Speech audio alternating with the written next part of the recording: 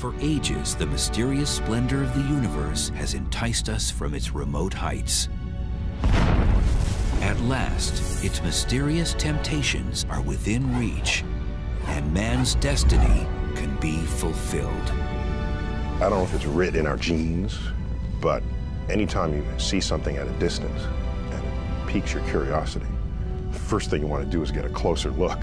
So while telescopes get you pretty far in this regard, those things that are sort of close enough to be within the reach of our space program, why not take the trip? T-minus 10, 9, main engine start, 5, 4, and liftoff of Space Shuttle Atlantis to assemble. Prying free from our home planet's grip ranks among the greatest of human achievements.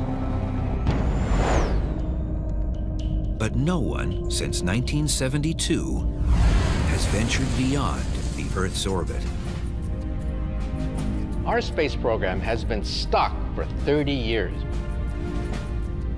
We simply just go around the planet Earth. It's just like Columbus exploring the New World for the first time and then spending the rest of his life simply puttering around the Spanish coastline. What's the problem? There's a dirty little 4-letter word, and that is cost. It costs about $10,000 to put a pound of anything into orbit. Imagine John Glenn made out of solid gold. That's what it costs to put John Glenn or you into orbit. It would cost about $20 million for you to take a weekend trip up to the space station.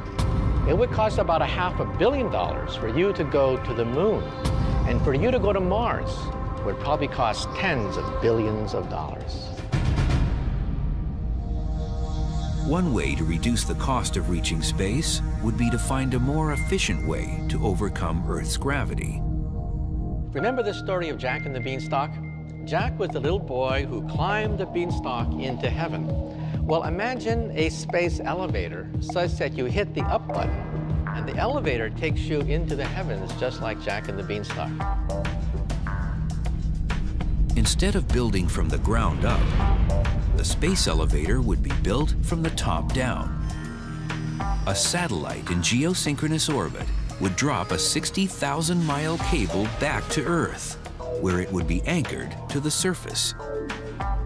Now we are within striking distance of being able to create fibers that can withstand the tension of traveling at enormous velocities in outer space as the space elevator rotates with the planet Earth.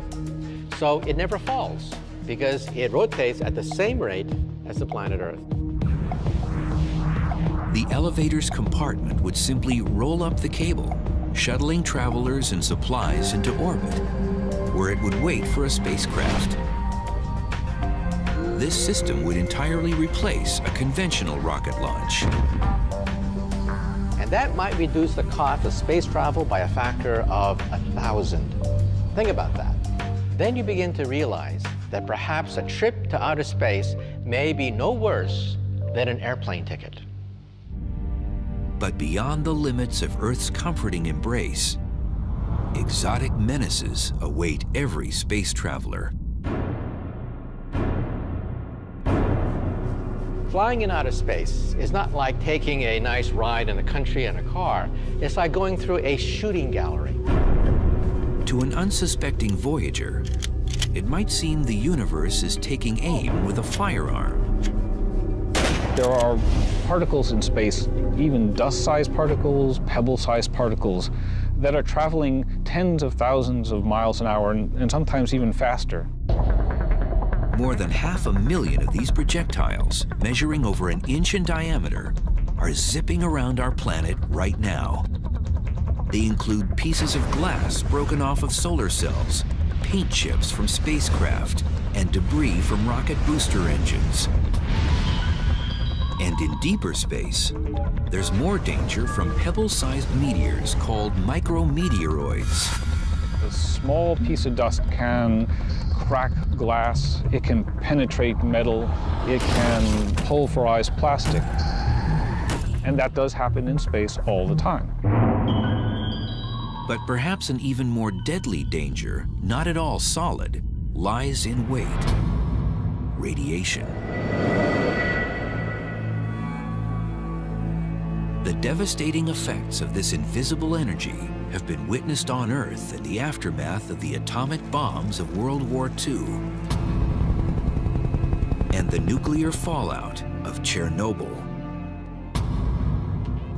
Distressingly, our own life-giving sun spews out streams of poisonous radiation.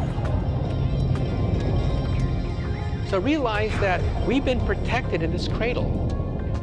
We've been protected by the atmosphere of the Earth. Magnetic field of the Earth gobbles up most of the flares from the sun to create the aurora borealis. In outer space, you get the aurora borealis coming right at you. There's no ozone layer, there's no magnetic field to protect you. It's just you and the harshness of outer space.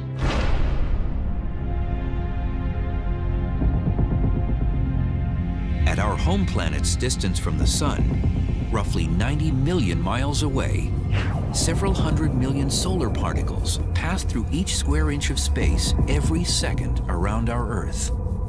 There's high energy particles streaming from the sun all the time.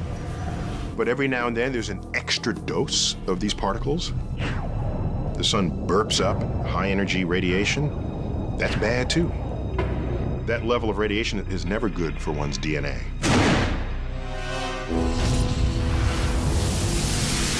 Sunspots flare up these extra doses of energy like a battery of cannons bombarding the cosmos. There's no way to know that they're going to be here before they arrive. Unfortunately, there's still a risk of radiation even as we get farther from the sun. That's because another invading energy lurks. Known as galactic cosmic rays, they hail from the distant alien worlds of exploding stars and black holes. Galactic cosmic rays are particles that are traveling at speeds very close to the speed of light. Even a single particle of iron slamming into your body can have the effect of a Major League Baseball at 100 miles an hour. They can be devastating. Although heavy iron particles are rare, outside of the protection of a spacecraft, such as when an astronaut performs a spacewalk, thousands of galactic cosmic rays do penetrate the body every second.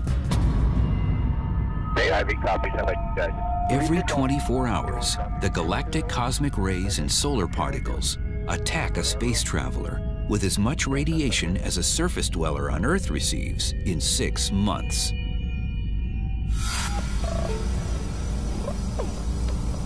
The human body won't immediately feel the impacting radiation, but in sufficient quantities, it can be noticed.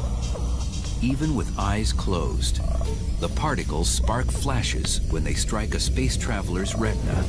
The flashes are not blinding, and you have to ask yourself, did I see something? And then you say, oh, yes, I did. And its appearance is a little different from time to time. However, the human body does feel the shock of this bizarre weightless existence. I think that the most dangerous thing going into space is the loss of gravity. Weightlessness causes almost every system in your body to start changing. And it doesn't stop changing until you get back onto a world where you're pulled down again by its gravity. One of the first casualties of zero gravity is a space traveler's sense of direction. What's up and what's down? Very good question. And first of all, it's whatever you want it to be. If you want this to be up, that's fine. But if you want this to be up, that's just as good. Most travelers will suffer from motion sickness for the first few hours, or most likely, days. It's just one of those things that you ought to resign yourself to facing, that everyone is very likely to feel a little bit disturbed in terms of orientation. Here on Earth, scuba divers floating underwater experience the nearest sensation of prolonged periods without gravity. It is for this very reason that aspiring NASA astronauts train to live and work in a gravity-free environment by subjecting themselves for up to 6 hours at a time in a large water tank. Now, scuba equipment, you still experience the forces of gravity, but it doesn't feel like it because your whole body is uniformly buoyed by the water that holds you up. And except for the visual cue of air bubbles floating to the surface, swimming underwater can mimic the sensation of disorientation. But as time passes in the weightlessness of space, the human body senses it no longer needs to resist the force of gravity and begins shedding muscle and bone mass. When you're in space, your body thinks you might as well be lying in bed. And so if you're not careful, your body will atrophy. To counter this, each day in space, an astronaut needs to exercise. The legs are especially vulnerable because they are seldom used. In this world, the arms and hands do most of the work to move the body around.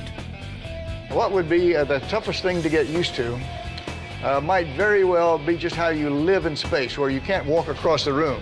You have to float everywhere you're going. The lack of gravity also slows down the digestive tract, which can cause problems at mealtime. Your digestive system stops. You can't eat, you can't drink until you can start digesting again. And that can take anywhere from hours to days. Worse still, zero gravity and radiation can combine in an especially sinister way. In space, the immune system is not as effective as it normally is. And many of the bacteria and viruses that we normally can withstand become more virulent. Additionally, bacteria can grow up to 50 times faster, and any virus brought on board could mutate into a never-before-seen predator, thanks to the ever-present radiation. All these difficulties prey on space travelers in just the first few hours or days. And what about journeys that need more time? It only gets tougher. The universe is an unforgiving place. It's open to only the boldest adventurers, those who have the mettle to trek deep into an environment swimming with toxic hazards, and unafraid to stray far from the safe and familiar. We take it for granted that clothing is flexible and machines work in room temperature, because implicitly or explicitly, they're designed for that. You go into the depths of space, if you're facing the sun, it could be hundreds of degrees Fahrenheit. If you're facing away from the sun, it could be hundreds of degrees below zero. Down here on Earth, you take so much for granted. You know, we're out here, sunshine, the fresh air all around you. Up there, you're in a closed ecosystem. You have to supply all the human needs that the Earth just, automatically does for us. You have to hope that the integrity of the hull stays together so you don't have rapid decompression, quick suffocation. The same reality exists for a submarine gliding deep through the ocean. It provides a life-preserving barrier to protect its inhabitants from a surrounding alien world. If there's damage to the spaceship, air leaks out, you die. Damage to the submarine, water gets in, you die. So the isolation, both physically and personally, between the two seem quite parallel. The potential for a catastrophic mishap lurks. When you're out in the middle of the ocean, you have only yourself and your colleagues to rely on. And the same thing applies in space. Things have to hold up. You can't come back, you can't run to the hardware store, you can't fix the thing with some part that you didn't bring along, and you're stuck with human ingenuity, the tools you brought with you. And out there in space, you truly are just removed from mankind. It is isolation like I've never felt before. Liftoff. We have liftoff. Often Our efforts to explore space have been analogized to the great explorers of the 15th and 16th century. The first to sort of cross the oceans, going to unknown territory, having to bring all their supplies with them, not knowing if they'll ever return. And I think there's a lot to say about that analogy, but there's a point where it breaks down badly. When Cortez landed in South America, when Columbus hit the Caribbean, there was still air there for him to breathe, all right? There were fruit on the trees.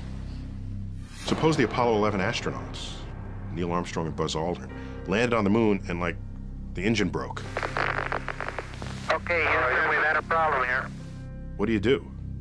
Nothing. You just die. There's not sort of an engine tree that they can pluck parts from to repair their ship. So the hazards are vastly greater to human health in space exploration than traveling anywhere on Earth's surface. There won't be any service stations in case you break down, run out of gas, or need something to drink.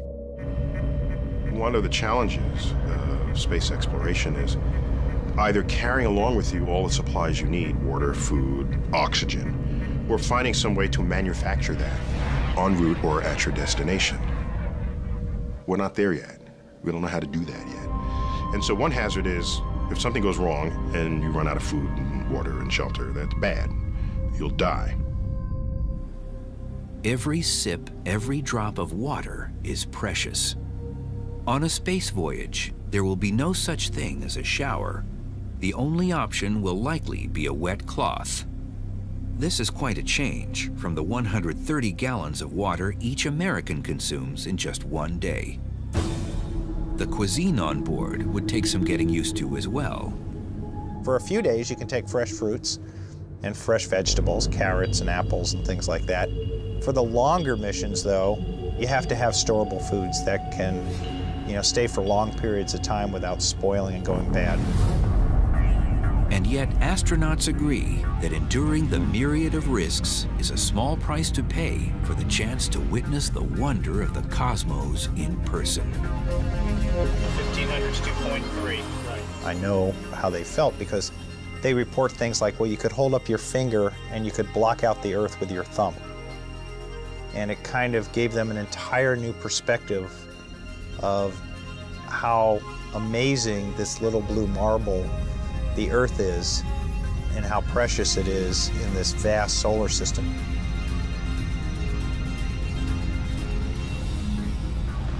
That experience changed me forever, and I think it would change anyone that could possibly have that experience in the future. However, the length of future voyages might limit the range of experiences available to space travelers. Distances in our vast universe can defy comprehension. If our sun were the size of a basketball, our Earth would be the size of a pea. If they were placed in Central Park, the nearest star would be another basketball almost 5,000 miles away in Hawaii. One of the prerequisites you might have for a space mission is that you're alive when you arrive at your destination. So you'd want your space missions to be small compared with the life expectancy of a human being. And right now, that pretty much limits us to the planets and possibly comets and asteroids, if we include those as places we might visit. The brutal, scathing landscapes of the solar system's inner planets, Mercury and Venus, do not make for tempting vacation destinations. Temperatures on Venus can exceed 900 degrees Fahrenheit, and the crushing air pressure is equivalent to being submerged in 3,000 feet of water. That leaves all points further out from the sun for potential exploration. But even trips to our closest attractions will still take several months or even years.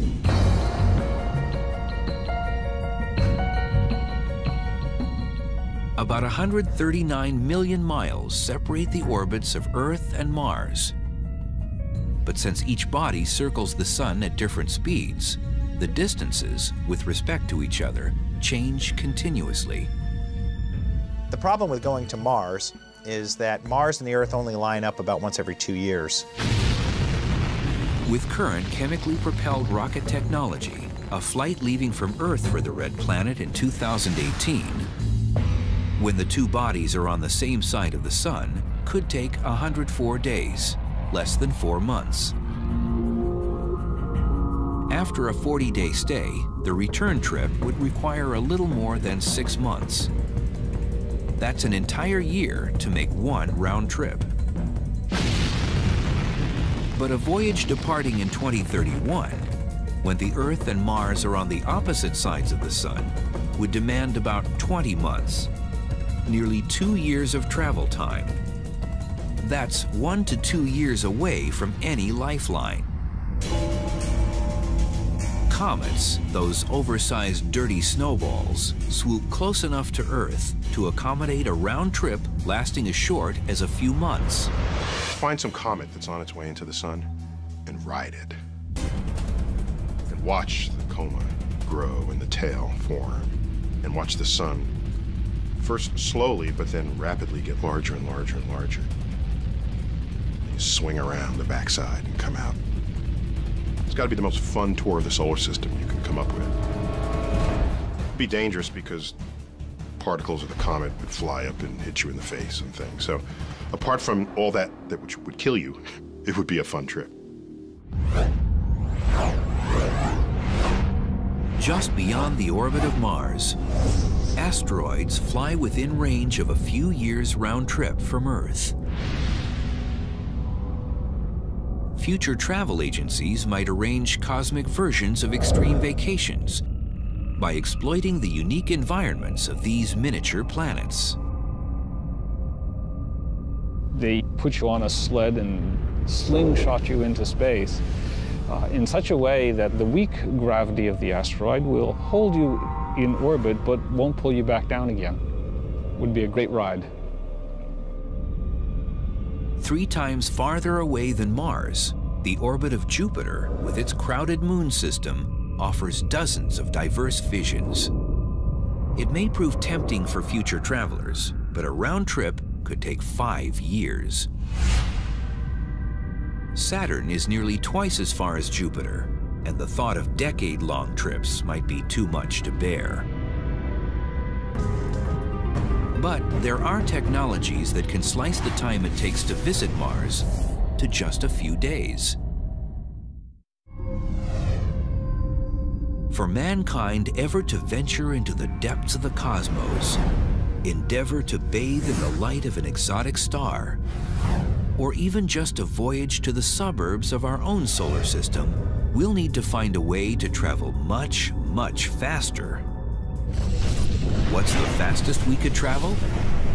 Nothing yet observed by science moves faster than the speed of light, 186,000 miles per second.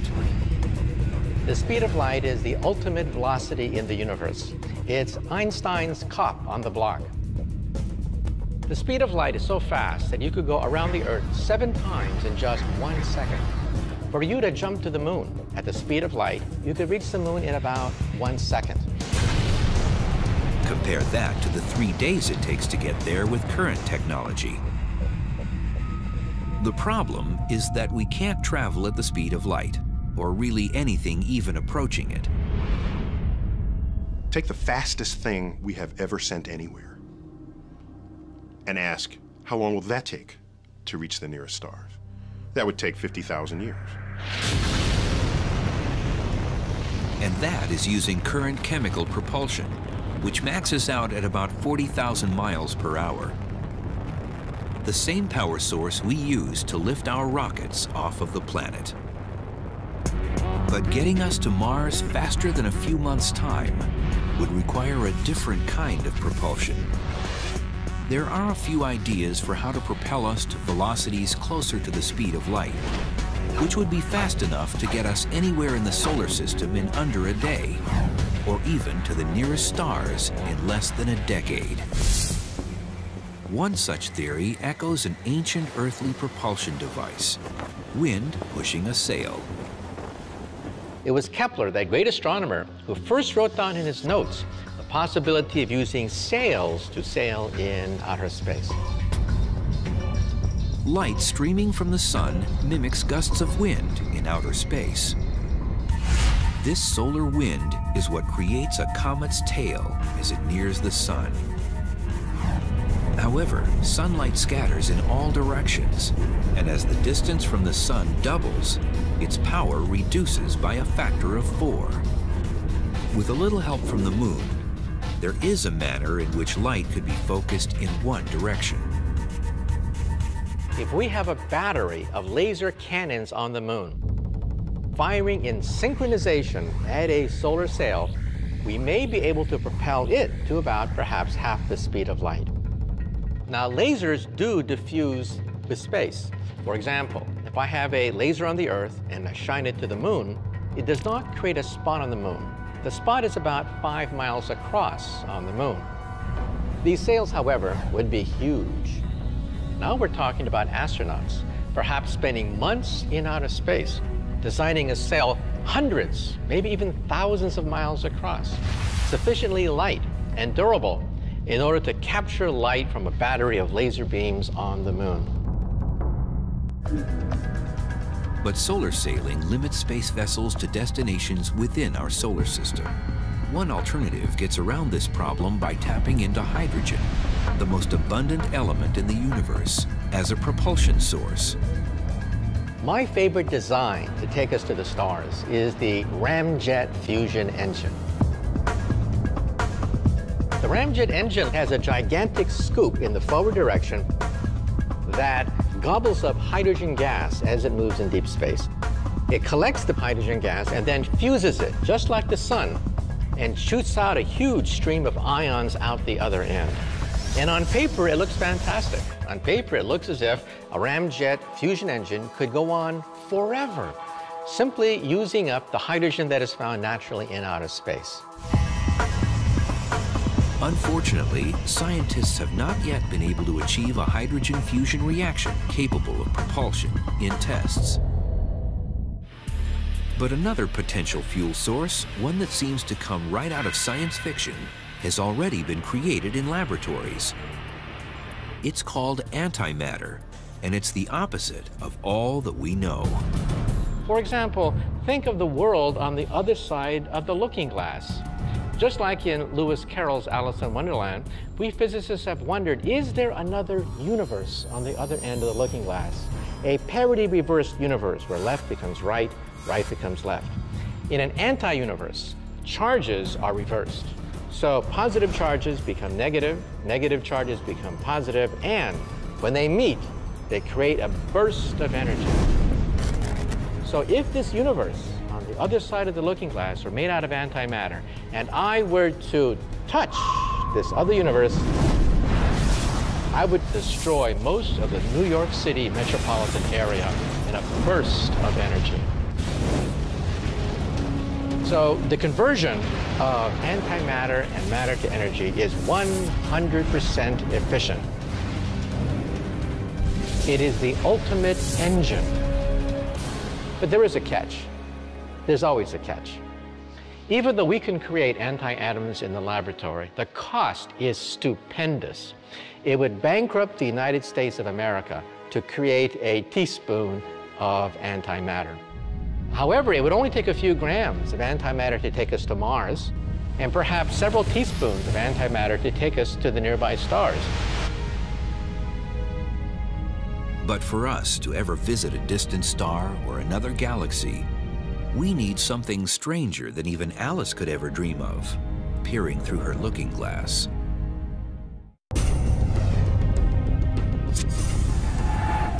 Scientists continue the quest for a propulsion method to carry us ever deeper into space. But even achieving light speed won't allow us to get very far. Light's fast, but the universe is huge. So even if we could ride on a beam of light, if we wanted to cross the galaxy, the way they do in all the science fiction programs, it would take 100,000 years to do it. And even at light speed, traveling to the nearest galaxy would take several million years.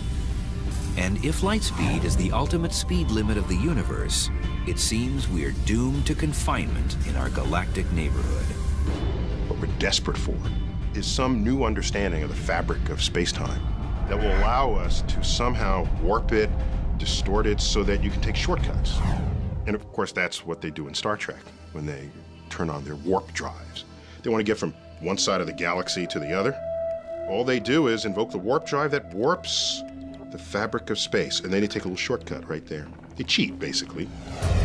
Everybody knows Einstein's famous dictum, you cannot go faster than the speed of light. However, there's a footnote to it. You see, Einstein left open the possibility that you can fold the fabric of space and time itself so that you effectively take a shortcut through the universe. Think of a carpet. If you want to go across the carpet, that's the old-fashioned way.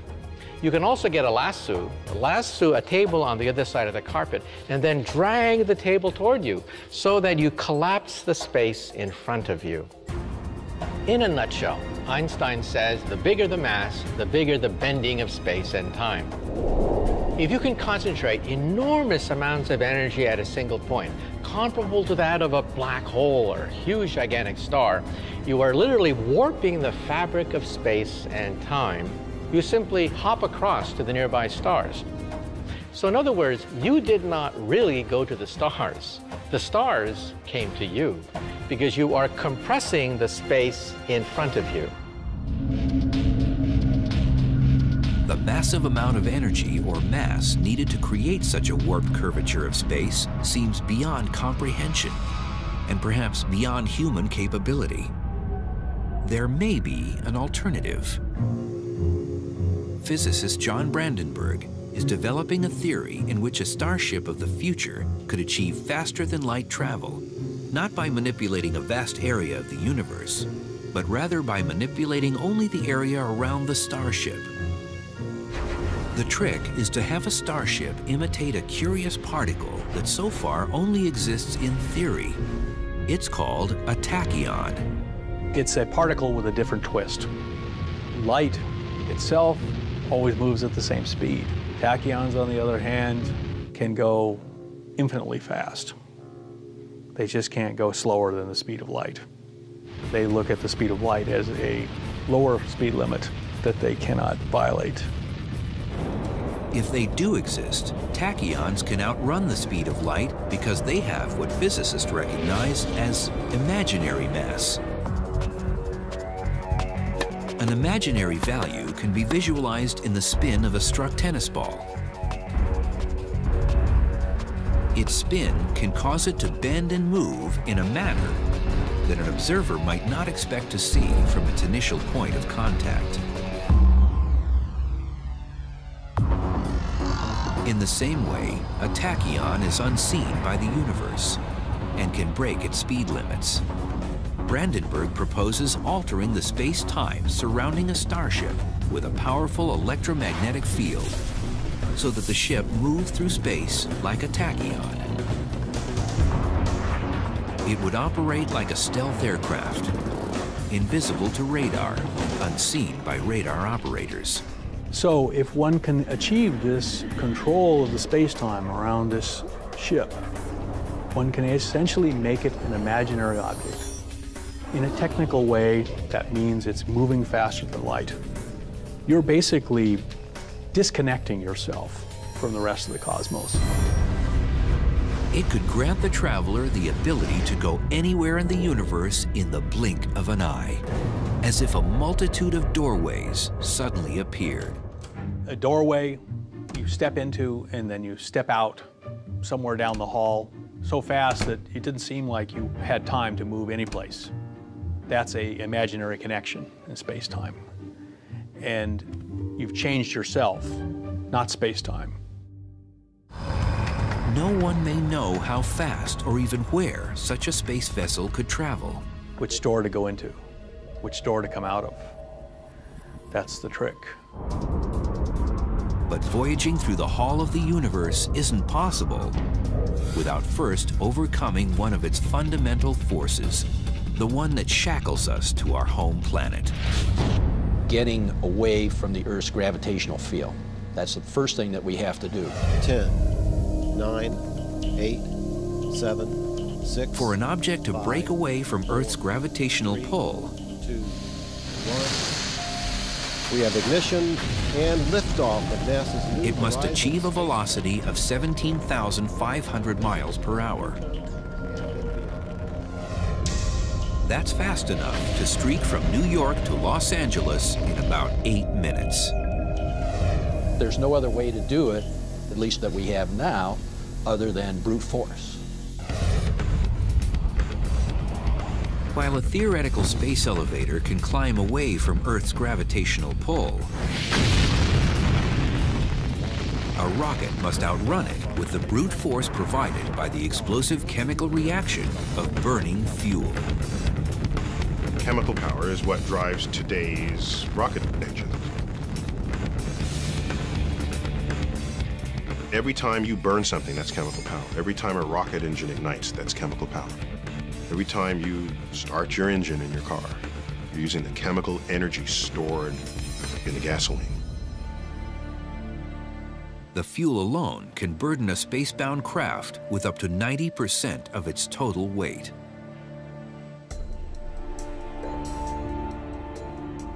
If you're carrying all the fuel you'll ever need, then most of the effort of the first ignited fuel is to lift the unburnt fuel into orbit. It'd be like trying to drive from New York City to Los Angeles on one tank of gas. Well, you would need a tanker truck behind you. And most of the energy to accelerate the tanker truck is going in to just move the fuel that's in the tanker truck. The space shuttle, its rockets, and the fuel they're carrying weigh a staggering 4 million pounds. And nothing short of a bone-rattling eruption could push it up and away from Earth. Well, Brent, looks like your long wait is over. We wish you all the best luck in the world. Godspeed, and we'll see you back here in about 2 weeks. A journey into space today means that space travelers must ride a controlled detonation into the sky. Whatever the vehicle weighs, we have to generate about 1.5 to 2 times that thrust in order to get it off the surface of the Earth. To get the space shuttle up to speed demands 7 million pounds of thrust. To put that into perspective, if you can imagine me holding a 1-pound ball in my hand, if I'm holding it here and I'm holding it steady, I am exerting a pound of thrust on that ball. So if I lower it down, I'm clearly not exerting a 1 pound. If I pick it up, I'm exerting more than a pound. So you have to have a little more thrust than you do the weight, obviously, or you won't go anywhere. How a rocket moves can be illustrated with a blown-up balloon. This works almost like an engine nozzle. Now I can hold it in place, and you can control it. You can let it go. And what we do is we try to eject as much mass through that throat as we can. And as it expands out, the back end, that expansion or that pressure pushing that way pushes the vehicle this way. When today's astronauts climb aboard for their journeys on the space shuttle, they're hitching to giant containers housing that necessary mass. Millions of pounds of highly combustible hydrogen and oxygen wait to be ejected. It only takes a spark.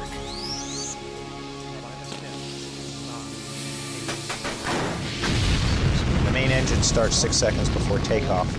The whole shuttle shakes. It feels like it wants to just rip itself out of the launch pad. Off of Space Shuttle Endeavour, expanding the International Space Space Station.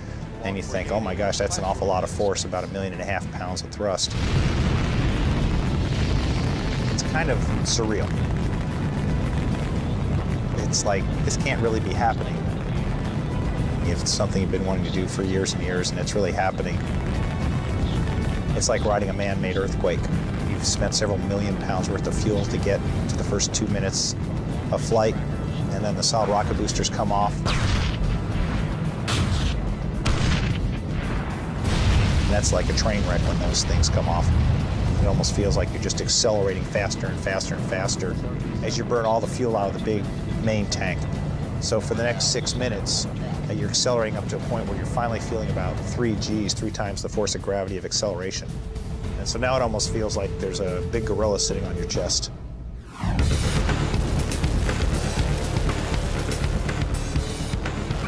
A drag racer who accelerates from 0 to 100 miles per hour in 2 seconds will feel G-forces similar to those experienced by astronauts. As the vehicle keeps accelerating and you're watching the speed tick by in thousands of feet per second until you get to 25 times the speed of sound. Then there's a cutoff, and then everything's floating. And now you're in space. So space isn't very far away. It only takes about 8 minutes and 30 seconds to get there. The next model for venturing into the great beyond and reaching new worlds will begin first with a visit to an old friend.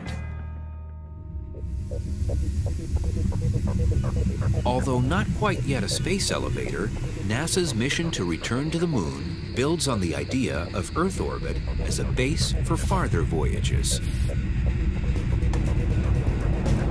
NASA's Constellation program, a successor to the legendary Apollo program, aims to plant boots on the moon by 2020. 2 separate rockets form the foundation of the plan.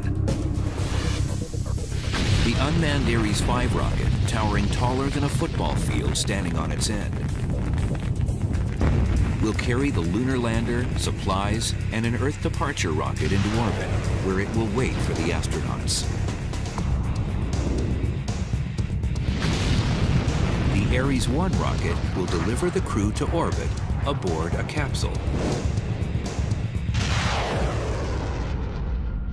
It will then rendezvous with the Earth departure rocket and blast to the moon. We can take more supplies, more commodities to the moon. That's what this tandem system provides for us.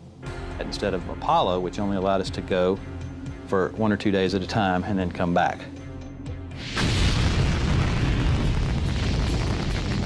Will we ever find a way to surpass the bold achievements of the Apollo program? Will we ever cross the vast expanse of the cosmos as quickly and effortlessly as we travel to another city or another continent? We must if we are to survive as a people.